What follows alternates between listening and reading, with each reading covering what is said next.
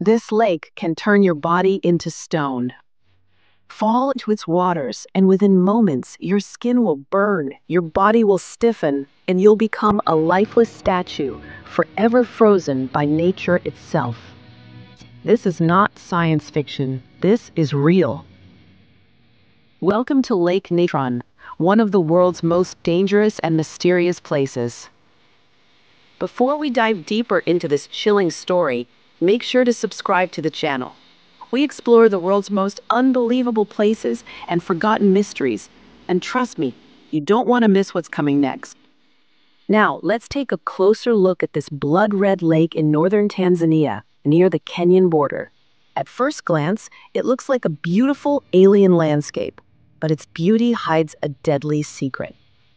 Lake Natron's waters are highly alkaline, with a pH as high as 10.5, similar to ammonia. The lake can reach temperatures up to 60 degrees Celsius or 140 degrees Fahrenheit. It's hot, toxic, and deadly for most living creatures. So what happens if an animal ends in this lake? Birds and bats often mistake the reflective glassy surface for solid ground.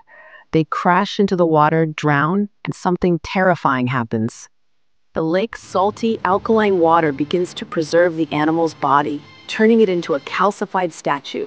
Not just bones, but fully preserved bodies with feathers, skin, and features, all turned to stone by the lake's deadly chemistry. Photographer Nick Brandt captured haunting images of these animals, flamingos, pelicans, and even small mammals, eerily intact, standing as if frozen by a curse. It's almost like Medusa's touch, nature's own version of a petrifying spell. But here's the twist. Despite its deadly reputation, Lake Natron is not lifeless. In fact, it's the only regular breeding ground for East Africa's lesser flamingos. These birds have evolved to survive in this harsh environment. They build nests on salty islands in the lake, safe from predators who can't stand the lake's chemistry. The flamingos flock here during the breeding season, turning the red lake pink with their feathers. It's one of the most surreal natural spectacles on Earth, life blooming in a place of death. The red color of the lake comes from salt-loving algae and microorganisms. These tiny creatures thrive in this extreme environment and give the water its blood-like appearance. It's beautiful and terrifying all at once, a true paradox of nature. Lake Natron reminds us of something important. Nature is powerful, unpredictable, and full of contradictions.